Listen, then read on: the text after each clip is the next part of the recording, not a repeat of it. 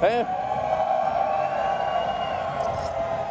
Welcome to the Tesla Design Studio, where we've held many product unveilings before. If you go back 11 years today, Tesla had made one car, that car. That's serial number 1.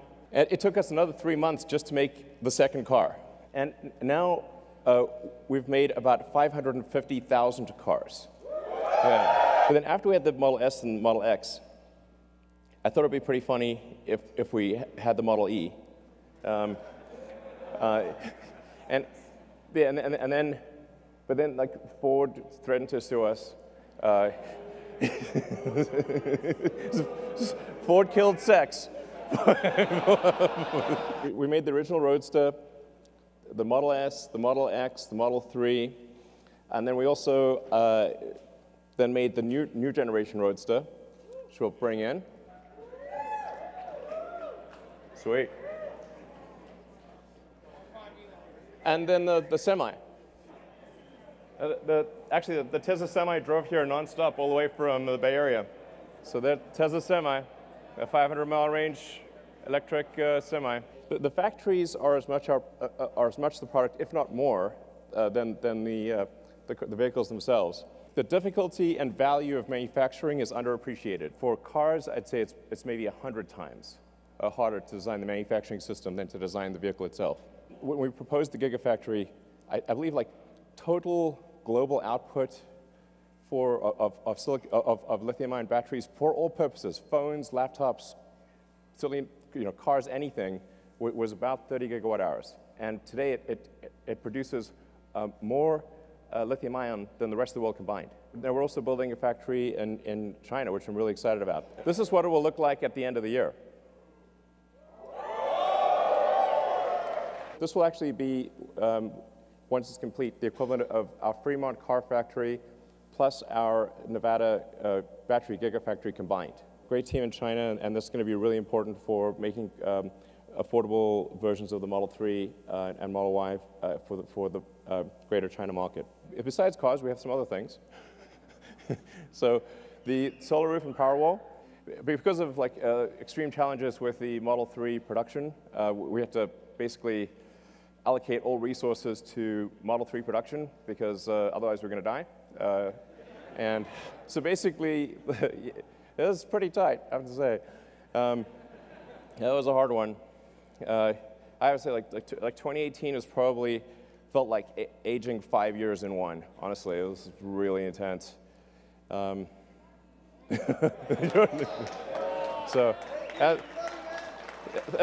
Thank you for supporting Tesla through this difficult period. Thank you. Yeah. So POWERPACK is kind of like our industrial strength battery storage system. We did the biggest battery storage system in the world in Australia. And then we're doing one that's roughly a gigawatt hour scale in California. So just in Southern California, right nearby. Solar plus battery plus electric vehicles, we have a fully sustainable future. This is a future you can feel really excited and optimistic about. I think it really matters. Yeah. Supercharging team Tesla did an incredible job building a global network of superchargers that allow you to travel to a massive section of the world, basically anywhere in North America, almost anywhere in Europe, most places in China, not the Gobi Desert yet, but most places. We'll cover the Gobi Desert. We'll get there. Anyway, we're going to build a lot more superchargers. And we have actually a version 3 of the supercharger that we just unveiled. And in fact, yeah. The superchargers actually started out only at about 75 kilowatts. And now they're at, with version 3, 250 kilowatts. And we think probably can even go a little higher than that. And so if you've got a long-range Model 3, it's capable of charging at about 1,000 miles an hour or 1,600 kilometers an hour. Yeah. But now that we have version 3 running, and we're going to spool up production, and so you're going to have like a radical improvement in supercharging worldwide by sometime next year. So in terms of where we are today, we got obviously the S3 and the X. We've made, I think, 550,000 vehicles, something like that. 12 months from now, we will have made about 1 million vehicles. So. Yeah, and 4 million tons of CO2 saved. Where will Tesla be in 10 years? you know?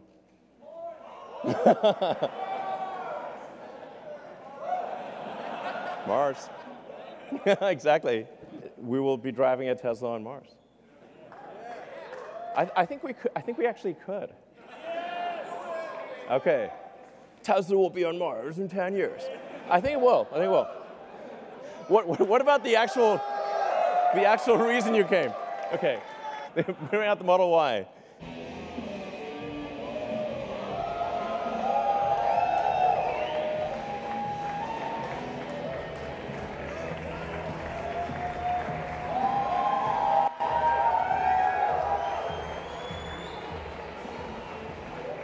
The Model Y. Yeah. So, like the 3, it will be extremely safe with the battery pack low in the floor. It's going to have a very low center of gravity. So this will, it has the functionality of an SUV, but it will ride like a sports car.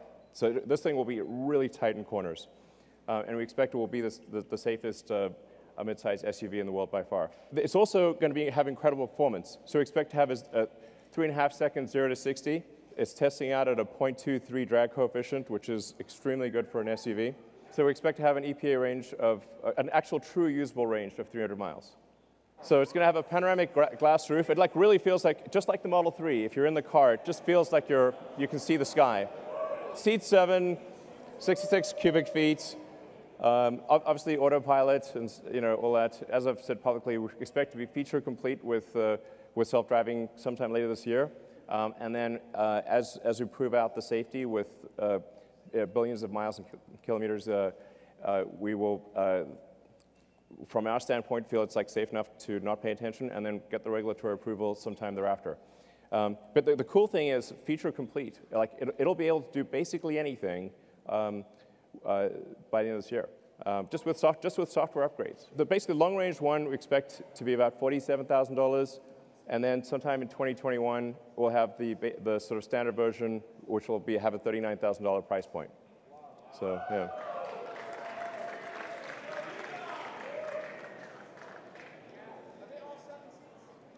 No, the 7 seats are optional. Yeah, I'm confident that it'll be of any mid-size SUV, it'll be the one you want. Yeah, I think it'll probably sell. I think we'll probably do more Model Ys than X and 3 combined, most likely. Yeah. So there you have the sexy presentation. I love you too. I love you too. We are bringing sexy back quite literally. All right, thank you.